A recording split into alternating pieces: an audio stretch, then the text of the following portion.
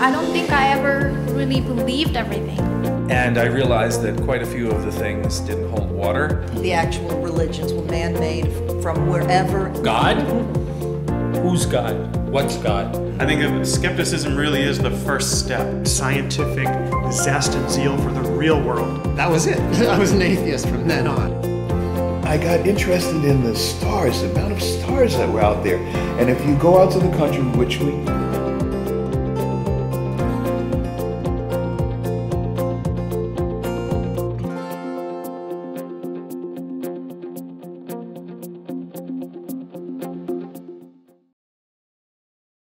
Welcome.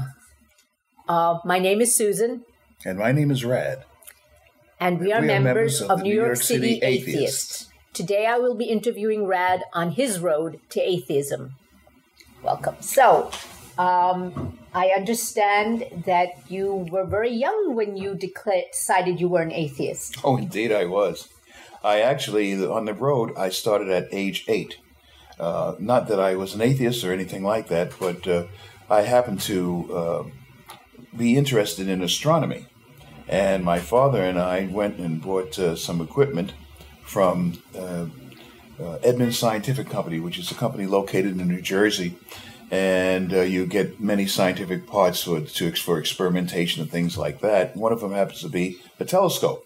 Now, I wanted a already made telescope, but my father had other ideas. He said, the best thing to do for you to really learn about something is to actually build one from scratch. So I said, okay, well, how was I going to argue with my father? I'm only 8 years of age.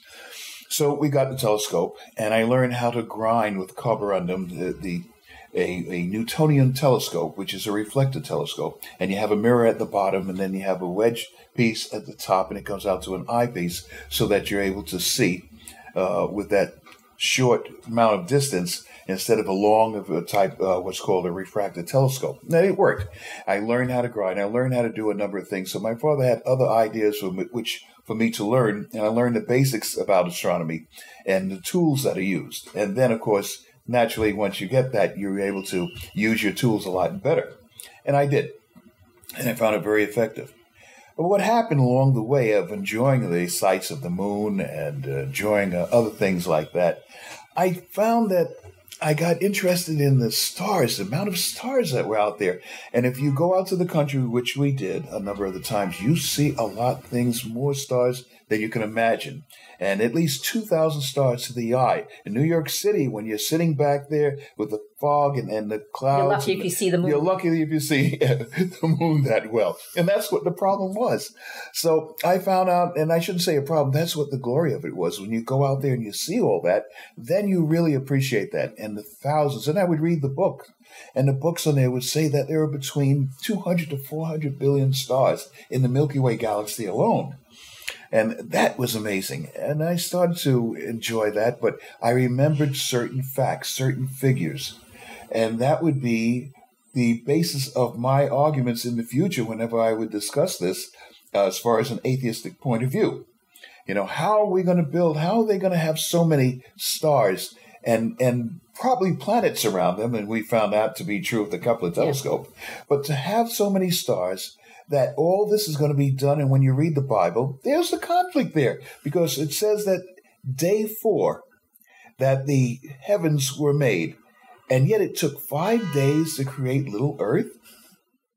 When you have 200 to 400 billion stars and planets, and then when you have between 150 to 200 billion galaxies in the known universe, and each of them have close to 1 trillion stars, where are you going to get this? It just doesn't make sense. It can be done in one day. And yet you're going to take so many days to create little Earth, especially when you realize what's involved with the planets and everything else. And that just grew in my mind. And there were a lot of factors like that that would just be in conflict with science. And you start to believe these things because you see what are considered facts, known facts. And that's when at age 10, it solidified in my mind. You know, yep. It really made me feel that must be something about the age of 10. There's something about that, you know. There's something about this Bible. Something's wrong with it, and that's when I started to say, no, you know what? I go by science more than I go by a lot of hocus pocus and a lot of things that are disproven that are in the Bible. Now, your father sounds like he was a bit of leaning towards atheism. What family did you come from? Yes, West Indian. My father's from Barbados. My mother's from St. Kitts, the Caribbean. He was the type to, with his educational background, he wanted to have me search and find the answers rather than him give me the answers, which I think, and I've done this with my children too, is probably the best way to go. Rather than saying, look, this is it, there's no God, there's this or that, you come to the conclusion based on what little evidence you have. And that's what happened. And I did. And I came to that conclusion. I said, Dad, this doesn't make sense because so-and-so. He says, why doesn't it make sense? Because such and such and such. And then he would back it up. Well, that's so because of such and such and such. And that was great. It's the best way in which to learn, rather than forcing a person to say this is one way or it's as bad as somebody saying this is our religion. You have to follow this because this is so. Let me search. Let me find the path. Let me search the way. And that was my search, my road to atheism. And your mother? My mother, she was religious. Oh. She liked the music and she loved to sing in a choir. That was the Episcopal church, So that was her thing. And yet later in life, I was kind of convincing her, I said, look at the facts and add these things up. And she said, yeah, that's right. But I still love my music. I love Bach. I love Beethoven. I love Brahms. Yeah. So nothing happened. I was an altar boy. Yeah. I was an acolyte, an altar boy. I carried the cross. Did you believe this? I actually carried this and brought it up there. I rang the bell. I changed it, did different things for the incense. All this was part incense. All this was part of the ritual, that you would have in an Episcopal church as true with other churches. They have different ways of sanctioning and recognizing their God. But it was, for me, a perfunctory thing. It was just something that was done because that's what was done. Not that it added any more, any belief or disbelief. It was just that. It was later on that I started realizing things are not so. And I didn't attend church anymore after that. And there was no trouble with the whole... No trouble at all. We were the fortunate ones. Yeah. Yeah. So I understand you also became a Marine? Yes, ex-Marine. I'm an ex-Marine. So right, and Vietnam. So there are no atheists in foxholes? Let me tell you something. You may hear a conservative get up there and say that there are no atheists in foxholes, but that's a lot of BS. I bet. Absolutely, it's not so. There are many of us who just didn't buy into that. The problem was, though, that at that time, in 1962, when I joined the Marines, the United States Marine Corps, you had to attend the church services on Sunday. You see, and those who were Jews had to attend their chaplain synagogue. They had to go that, and we had to go this. But you couldn't say no. I'm an atheist. Dare you mention that? Now it's a whole different ballgame. Now you have objectionable reasons, and you can sign up not to go, and that's a good thing. We are making progress. We're making progress, as the Constitution says that you have a right to, and you have a right not to. Up to you. It's up to you to do what you feel is best. So, and that's a good thing. However, you still have some organizations that you have in the Air Force, and you do have some generals that are look down upon those who do not follow the religious values that are in the, not only values, but the Bible in all biblical sense. And that's unfortunate. I think that's going to have to change, and it's going to be up to people like us and organizations like us to persuade the powers to be that it's your constitutional right not to follow through that. And I think that's what will happen. Yeah, well, I doubt any Christian would want to be forced to attend a synagogue or a mosque or anything like that. So why should atheists be forced to attend a church? Exactly. Yeah. And I think this is the reason why how I came out of that in my road is what we're going to be doing, finding out how other people came out to find their avenue and approach. As I said, we were fortunate because we lived in the New York City area where you aren't pressured as much. That's right. So after you left the Marines, did you have any problems being an atheist? Oh, no. And I left when I came out of the service. First of all, I was very upset about the war for lots of reasons. It was buddies, but the fact is that not only 58,000 servicemen died, but probably countless millions of natives, indigenous people over there died as well that we don't talk about. And yet they're still suffering from a lot of the effects of Agent Orange and everything else that has happened. And unexploded bombs and whatnot that are going off, and the children are getting them. It's maiming a lot of people. But besides that, I became more cynical about many things, and I think it's not a bad idea to be a little cynical. Yes. You know, it's keeping an open mind, not just following through because orders say to do such, but start to question different things as a civilian, which I couldn't question as a military. You just follow the orders. Yeah. As they say, you do or die, and that's basically that. So, let's see. And so, did you find that it's more advantageous to be an atheist? Oh, gee, yes. It opens up so many avenues, so many vistas. That's fantastic. You see things through a different lens, and it's not colored through set values and beliefs, right, of a Neolithic type thinking, which is a Bronze Age way of thinking, you know. And, of course, in college, as you know, this is very, very important. You work on critical thinking and deductive reasoning, not inductive reasoning, but deductive reasoning. Yes. And that's a big difference there. And you started on that road when you were 8. Yes, indeed. And I kept that open. And then that's important. And my father would make sure, after all, I didn't read the Daily News. I read the New York Times. Yes. And there's a big difference in that. I'm not to advertise for them, but the idea is that you look for many different and nuanced ways of seeing things, and you come to those conclusions based on a lot of material, a lot of empirical evidence, scientific and the latest evidence that's available, and that's the beauty of that. So I go by, and whenever I have a discussion with anybody, okay, and I say discussion, I don't say argument, but a true discussion, I try to listen to their point of view, which unfortunately, if they're very religious, they don't listen to our point of view. They already have their minds made up. And that's too bad.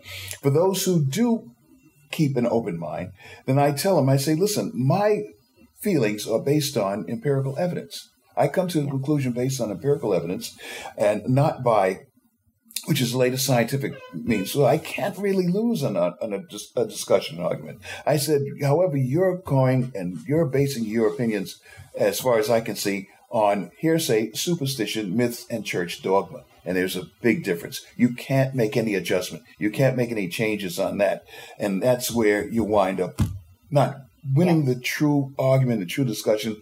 And that's unfortunate because that hurts and it holds on for your life that same way. Yeah. Okay, I'm free. I'm open to many different things, and I don't fear things. I don't look up worried that if I say something that's wrong, that lightning is going to strike me. Or you're going to end up down there. Yes, and you'd be surprised if I say that to a group of people, if that so-and-so, I am an atheist, and if God doesn't like that, lightning will strike me, and watch how many people look up in the sky and back away from me. That's because of that mindset that they have.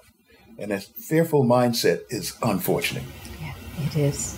So you recently, how long have you been really an active atheist? Oh, gee, active atheist? I would say since probably in my 30s. I would discuss this with anybody and have discussions. And for those, by the way, of you in New York City, there at that time when I was doing this, there are places in Manhattan called the Union Square. It's a good example, a very active area. You have a lot of people who will come out, and this is one good way to test your skills, as it were. You have a lot of groups who come from other areas, from Kansas, from upstate New York, and tourists. No, not necessarily tourists, but these are groups where it's led by a mentor, and they have their young teens or young adults who bring them over there who are, I don't want to say brainwashed, but are with they are. And they have these ideas as to how they're going to affect and change everybody, proselytize their faith on everybody, and I can't wait to deal with them. I get right out there when they start talking and they get on that soapbox, and then they get up with a microphone or a megaphone and they start talking, and right away I question every darn thing they say, and you should see what happens. At that moment, that's when a person in the crowd comes over to me and says, I'd like to discuss that with you. Could we have some coffee and sit down over at Starbucks or whatnot? And I say, why do you want to have coffee? Oh, I just wanted to back away and have a discussion. He is there as one of their agents to make sure that I'm quiet so that it doesn't interfere with So, and it happens every time.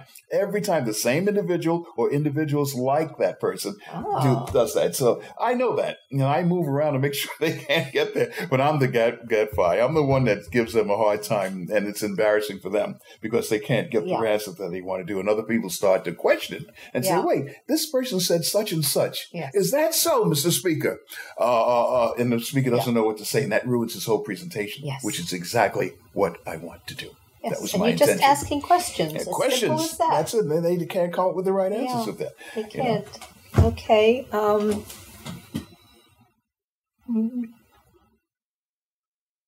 And you mentioned you had children. They're okay with your atheism? Oh, absolutely. Absolutely. Not only are my children okay with atheists, but my girlfriend happens to be Jewish, and her nephews, there are 3 nephews, whose father is very religious, by the way. They sat down with me and they questioned me, and guess what? They're on the road to atheism. You better believe they are. And the father's very upset behind that. Dear. But it was interesting, I mean, that's okay. It's having a discussion, and they were open-minded to it. Thank goodness for that. Yes. Yes. So I think we are so fortunate, having lived in New York City, that we can experience so much and not be forced to experience any one particular religious indoctrination or anything like that, because you hear about other parts of the country. Mm-hmm. So we are very fortunate, and eventually we will speak to others who will probably have more traumatic experiences than you or I. And I hope you folks are going to listen to us and listen to our programs. They're going to be interesting. The individuals on there are also going to give their excuses or their reasons as to why they believe or why they disbelieve what's going on. Or came to disbelieve, actually. Came to that, and how they did that. What were the conclusions? What were the things that made them come to those conclusions? It's going to be very interesting. I hope you're going to be with us. Are there any books you can suggest that these people could read? Yes. One of the good books to read, believe it or not, is Revelations, the Bible. I think the Bible is probably the best thing to read, believe it or not. Yes. Because then you can see the heresy, you can see the fallacies and the contradictions. There are over 700 contradictions in the Bible, many errors and a lot of plagiarism that's in there. I can get and tell you all these different things. We don't have the time to do it now, but I'll tell you this. Read the Bible. There's a very good book out that says about it's called the Skeptic's Guide to Bible. Yeah, and it's very effective. But in Revelations is very interesting. It's the last part of the New Testament. It has things in there that you're going to find out unbelievable. A woman who was having a baby or just about to have one is hidden by the sun, and she has a foot on top of the moon. Yes, really? No, and people will come back. Those who are religious will come back and say, "Well, that is basically a metaphor." Well, I don't worship metaphors, and that's all that's in the book. Everything is a metaphor, a metaphor, a metaphor. We don't worship metaphors. We believe and not worship, but believe in scientific results and facts. I don't worship metaphors, and that's another reason and another good argument you can have in place when they make a statement like that. Well, we always say at New York City Atheists, if you want to make someone an atheist, have them read the Bible. That's right. From cover to cover. That's it. Are there any other books, like from Dawkins or people like that, you think would be helpful? Oh, yes. I think The God Delusion from Richard Dawkins, author, who is a well-acclaimed individual, a person who has written many books, by the way. That's not only the one book that he has written, but he has other books that are out there. I think you will find that he, in addition to, what is the person who died, passed away, I can't think. Hitchens. Hitchens has another book called God is Not Great, and the second title on that is Religion Poisons Everything. A very good book also. And there are a number of books that are out there. It's just, it's important to look them up, and you can go to any local bookstore or Barnes & Noble or any of them, and you'll find there's information on that. Very effective. Read them, get an idea of what they're talking about. They have a lot of valuable facts and information on there that you can use in your discussions, and also for you to think openly when you see the facts that are out there. And there is Google.